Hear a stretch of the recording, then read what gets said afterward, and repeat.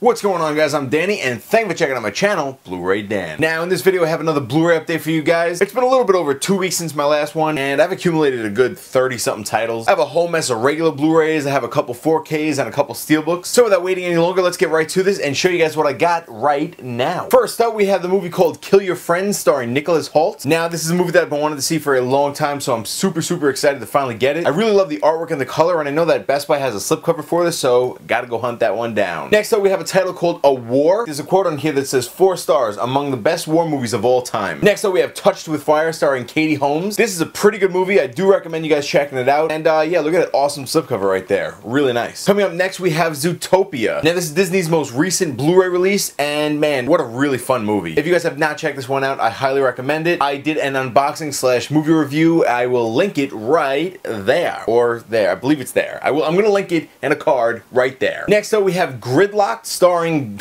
a lot of random people, including Danny Glover. Next, we have a Clive Owen film called The Confirmation. It's also starring the Kid from Midnight special in there, so yeah. Coming up next, we have Miles Teller. We have Miles Teller. Again, we have Miles Teller, Anna Kendrick, and Bryan Cranston in the movie Get a Job. Now, you know, it's nothing too amazing, but it's a fun watch. I mean, I love the cast. I mean, Anna Kendrick is so beautiful. Next up, we have Star Trek II, The Wrath of Khan Director's Cut. Really gorgeous artwork right there. This is one of the best movies in the franchise, so if you guys have not seen it, I definitely recommend it, if not for the slipcover alone. We have the very hated and not liked Zoolander #2. You know, it wasn't that bad, but, you know, it wasn't that great either. Next up, I have a few Olive Film titles that I want to show you guys. The first one is Cornbread, Earl and Me. We have The Return of a Man Called Horse. Now, I have not seen the original A Man Called Horse, so I can't judge this one just yet, but I mean, it looks like a fun movie. So does the original. I have to pick that one up first. Finally, from Olive Films, we have the movie Stagecoach. Now, this is a great Western movie. If you guys have not seen this one yet, I highly recommend it. I'm a big fan of Westerns. I've said that a bajillion times. Next, we have a movie called The Wave. Look at this slipcover, guys. Can you see that? Lenticular slipcover, man. This is not a prequel to The Fifth Wave.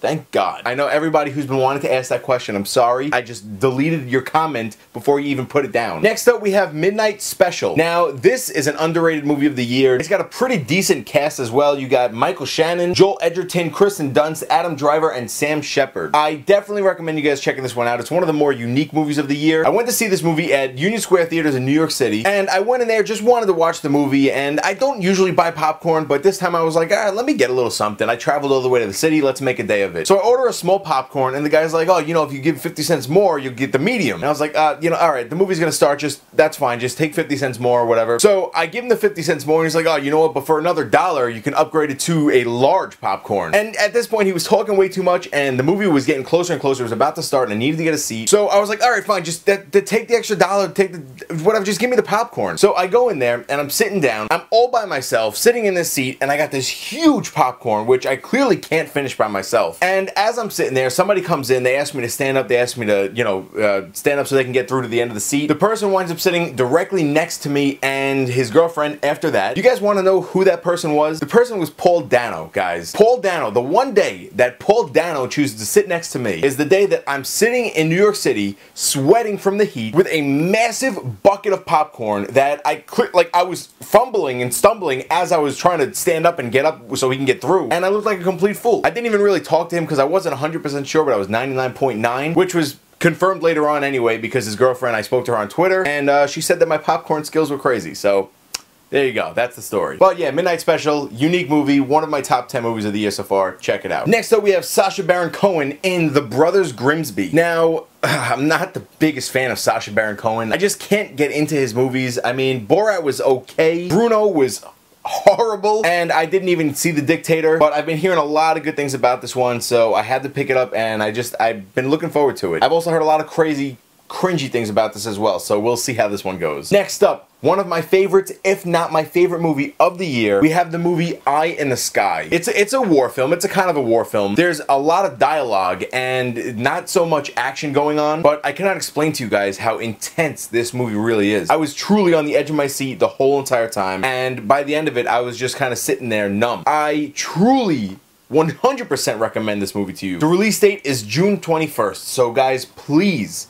check this movie out. Like I said, I'm pretty sure this is my #1 movie of the year so far. If not #1, it's definitely in my top 3. The next title that we have here is My Big Fat Greek Wedding 2. Now, this movie is getting a lot of hate for no reason at all. Honestly, I thought it was a great sequel to the original one, and it just has that feel-good, old-school family movie feel. Try saying that 10 times fast. Next up, we have Tina Fey in Whiskey Tango Foxtrot. Now, this movie's based on a true story, and, you know, I wasn't sure how Tina Fey was gonna do, but, I mean, I gotta give her credit. She added her little thing of comedy in there, and the story itself, like, she did such a great job. It was mixed perfectly with drama. So, yeah, I mean, she pulled it off. She did a great job. You get Margot Robbie's in there. She's gorgeous, too. But, yeah, guys, everybody does a really good job in this one. I saw this in the theaters a few months back, and, yeah, definitely recommend you guys checking this one out. I'm not sure if it's top 10 worthy, but I'd say maybe top 20. Next up, another movie that's in my top 10 for the year, we have 13 Hours, The Secret Soldiers of Benghazi. And wait a second, we also have the 13-Hour Secret Soldiers of Benghazi Steelbook. I did an unboxing / movie review for these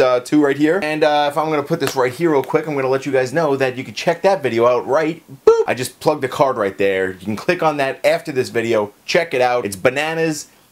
It's not so bananas, but it's a really good video. Next, we have another movie that's in my top 10 list so far this year. And this one is 10 Cloverfield Lane. And wait a second, what? The 10 Cloverfield Lane Steelbook also? Yeah, guys, I also did an unboxing and review for this. This one's gonna be right, boop, there. Definitely when you're done watching this video and then the 13 Hours video and also the Zootopia video that I mentioned before. You click on that box right there. It'll bring you to my unboxing / movie review for both of these bad boys. And yeah, I hope you enjoy it. Next up, we have an awesome pickup for you guys. We have the Zavvi Steelbook for Deadpool. We get some glossy, we get some matte, rugged feel to it. There's a lot of embossing on the name right there, the title. It is a gorgeous one. It's definitely the superior version. So, I mean, if you guys have a chance to pick this one up or the US one, I would recommend getting this one. Now, I know also, guys, on my Steelbooks, every time I show them, there's 1,000 fingerprints on it. I tried my best to avoid that this time. I'm sorry if I offended you last time. I got 1,000 comments about how people were crying and killing family members because they were so upset that I fingerprinted my Steelbook up. So I'm sorry, guys. Next up, I have a couple 4K Ultra HD Blu-ray titles for you guys.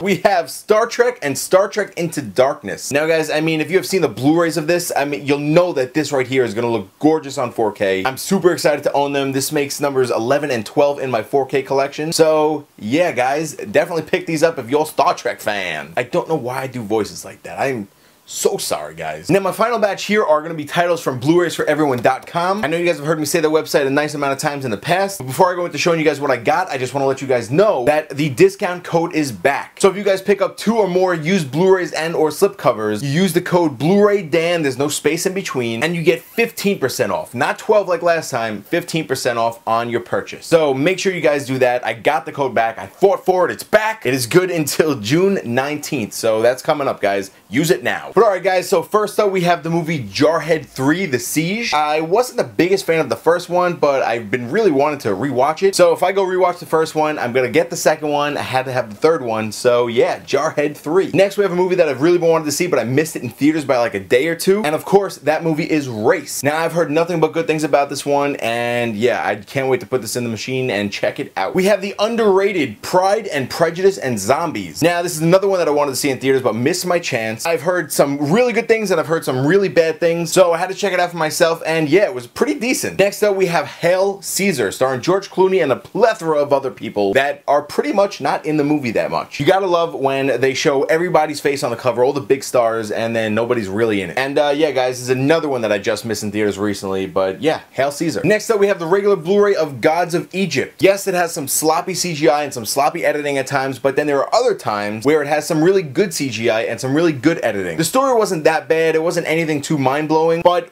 again, if you guys are gonna rate this off of other people's opinions, don't do that. See it for yourself. It's not that bad. And the parts that look good look incredible on Blu-ray. Next up, we have Risen. I've heard a lot of bad things about this one, but, you know, I'm always down to watch everything once. I will let you guys know my opinion on it when I see it. The next title that we have here is London Has Fallen. It's truly just another mindless popcorn movie. The action's great. I mean, it's nothing mind-blowing, but it's, I don't know, again, what all the hate is about, guys. But it also comes with a really cool slipcover. I don't know if you guys can see that. It's shiny, it's embossed. embossed, the sides embossed on the spine. And yeah, just it's a pretty good movie. I can't wait to see it again. Next, we have Eddie the Eagle. This is a title that I've been wanting to see for a long time. I kept missing this one in theaters too. Once again, I missed it by a day. I'm also hearing that this is another feel-good movie, so really looking forward to checking this one out as well. Now, last but not least, we have another very underrated movie of the year, and this one is called 999. This has a big cast. Again, not all of them are used to their potential, but the movie was pretty damn good. Yeah, I've seen stories like it. It's not the most original, but it's really not bad. Might even be in my top 10 of the year. Guys, definitely give this one a chance and check this out. I mean, that's what I'm doing here. My opinion is to not always listen to everybody else's opinion, including mine when I say something's bad or good, and go and see the movie for yourself, because if I stopped and listened to everybody else's opinion, I wouldn't have gone to the movies and seen this one, and I would have just thought it was bad, and I would not have enjoyed it, and I mean, that would have been a damn shame. But alright guys, that is it for this video. I thank you so much for watching. As always, I have a couple questions for you guys. Of course, the first one's gonna be, what did you guys think of what I picked up? What are your opinions on people judging their opinions based off of other people's opinions? And yeah, have you guys picked any of these up already, and which ones will you be picking up when they are released? Eye in the sky, pick up Eye in the Sky! But alright guys, that is it for the questions. Once again, thank you so much. If you could please do me a favor and hit that like button and give me a thumbs up. Leave a comment in the comment box down below. Please share this video to your family and friends. I would love it if you did that. And if you guys would subscribe to my channel, that would mean the world to me. I am about to hit 5,000 subscribers. If you guys would like to follow me outside of YouTube, you can follow me on Facebook and my Facebook group Movie Craze. You can follow me on Instagram, Twitter, and my official website BluRayDan.com. Or you guys can check out my other YouTube channels, which is Old Legend Studios for pranks and sketches, and / or Legendverse for real life superhero battles. But alright guys, that is it. Officially the video is over. As always guys, I'm Danny, and this is the Bluray Dan channel. I'll see you guys next time. Peace.